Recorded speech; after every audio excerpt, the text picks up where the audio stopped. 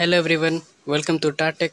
This is Tikku Abdul Rahman. So guys, today in this video I am going to show you that how you can change your Windows user password without knowing the old one. So guys, this tricks really works.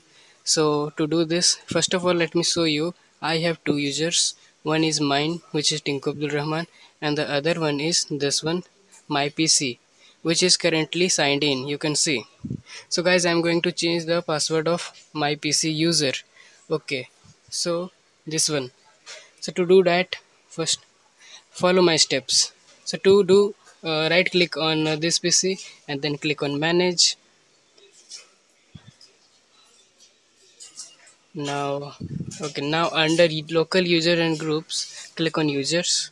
Now you will see a list of all your users. So currently I'm having two users. One is hello, which is mine, and the other one is my PC. So I'm going to change the password of my PC user. So to do that, right click on it and click on set password, and you will see this message. So click on proceed.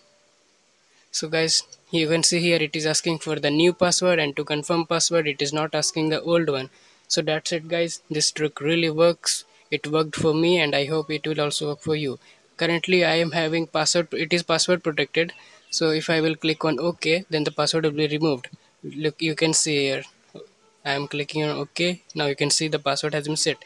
Now it is not password protected.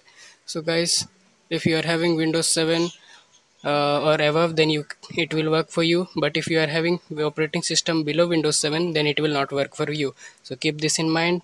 That's it guys. Thanks a lot for watching. So if you found this video helpful, then hit the like button, share and suggest me by commenting below. And please don't forget to subscribe my channel. That's it guys. Thanks a lot for watching. See you there in the next video.